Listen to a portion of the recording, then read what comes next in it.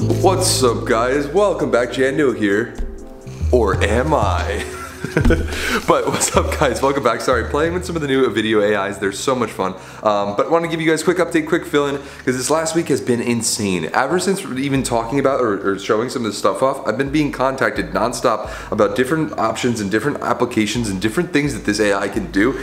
All of them blowing my mind away, which partially I hope that's what I was hoping for. But bring it back in, because it's going to be a short video this week. I'm going to show off maybe a couple of the things that it's doing, and I'm going to talk on this one point quickly, because one of the really cool ones, and this is more like even a save a life kind of thing, someone that works in ambulances was really interested in the arbiter for making, I guess, informed decisions on something they should do on that route to the hospital before even a doctor comes, all this other legal stuff. But it's just like everything is going so fast, and I think I want to take a step back today. I'm going to try to maybe sleep a little more. I actually got some sleep last night, so we're looking good on that front. But it's just been non-stop. Even all the new features that are coming into this thing, I can't wait till I can show all this off to you guys. Open beta as soon as physically possible. And I have a really cool way I think I want to get everyone in on the open beta, using and playing around with it, with challenges based around the AI itself. Cool stuff. Let me show you real quick I guess I'll show you something I popped in this week. There's just so many applications. I'm in short video.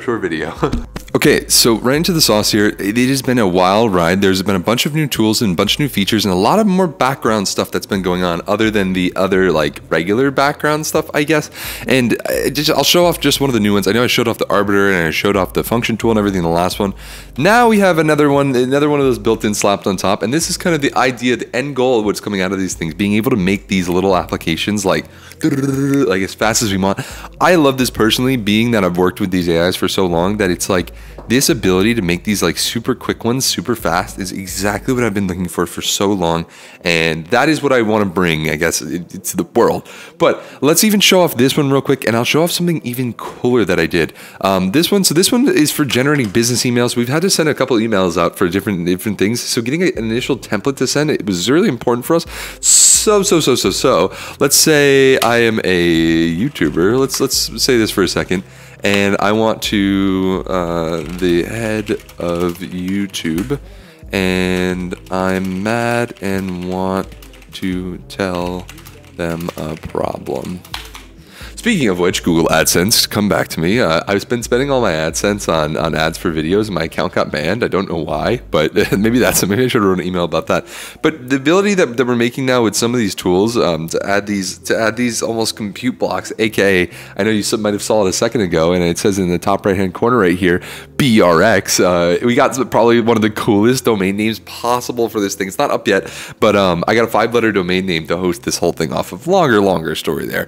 But now we're building out a cadenced email for whoever we want with arbitrary inputs, arbitrary everything. Oh my God. Yeah. And you have to start to, and hopefully, yeah, this is second video of me going insane and talking to a camera, but hopefully you're starting to see the sheer usefulness of this AI and the way that we're reprocessing and pre-processing. It's, I don't know how to explain. Sorry if I'm also a little tired, a little discombobulated. The next little piece I'm going to show off to you, it feels like I'm making a new form of coding. I'm coding words.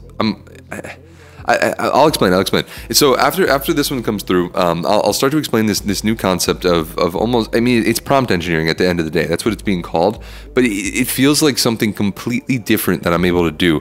So let's see, the subject in regards to carrying YouTube. I hope this email finds you well. Blah, blah, blah, blah, blah. See, normally it spits out a templated version. It might be a little different for this one, but it looks like you got an email. You can read it if you want.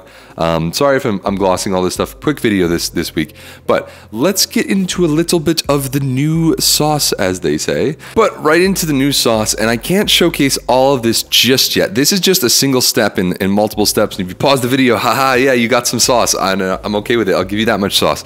But I want to kind of explain an idea and a subset of ideas that it's inside of prompt engineering that I think is really important to understand and know.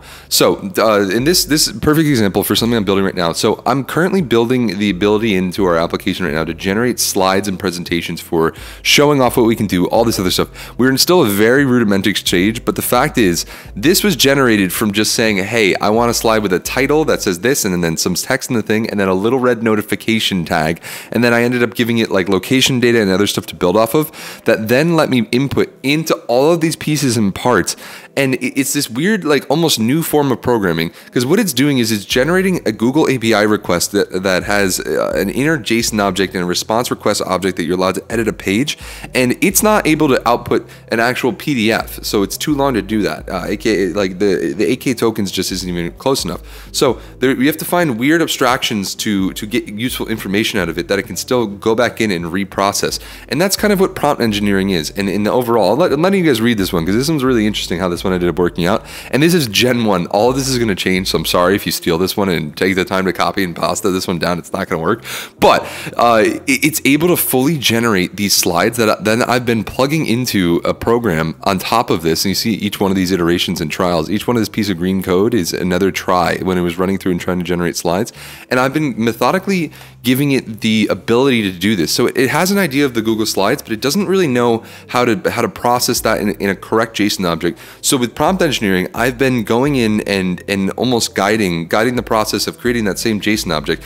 Super interesting stuff. And I feel like everyone's going to be playing with this at some point. You kind of have no choice, but it's this overpowered. But it's like it knows what it's doing, but it doesn't have the right parsing for certain things. This one is a perfect example. It doesn't know how to do title in 2 columns yet, but if I can get through all the examples and make a very well-engineered prompt to re-reference everything, all the errors and all the issues it could get, including some of these things, it'll just be able to spit out a slide when you give it a bunch of data. Yeah, insanity, I know. And then also on top of that as well, I've been going in and doing a bunch of stuff with LLM Pinecone database, vector processing, aka semantic search via AI. And if you don't even understand what that means, don't worry, but it is extremely overpowered. We're going to be able to compress large data sets and make them searchable to a point where they can be searched, indexed, re-referenced, and then re-ran through GPTs that have a limited size character. So if you need to give one of these instances data that's hundreds of gigabytes long, it can't take that much data. You have to figure out how to pull out exactly the piece you need exactly when, and that's what this does.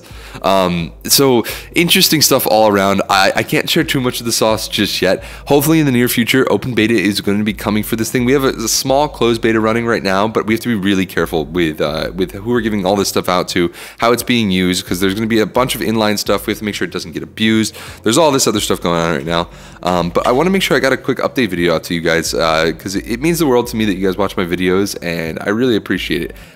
Because in the near future, I feel like I'm gonna need to build an actual army around this. Like, I want everyone to be, I want the best prompt engineers in the world to be watching these videos and be like, whoa, how did you do that? But yeah, so that's about it for today's video. I guess quick update, and I'll see you guys next week. Thank you guys for watching. Bye guys.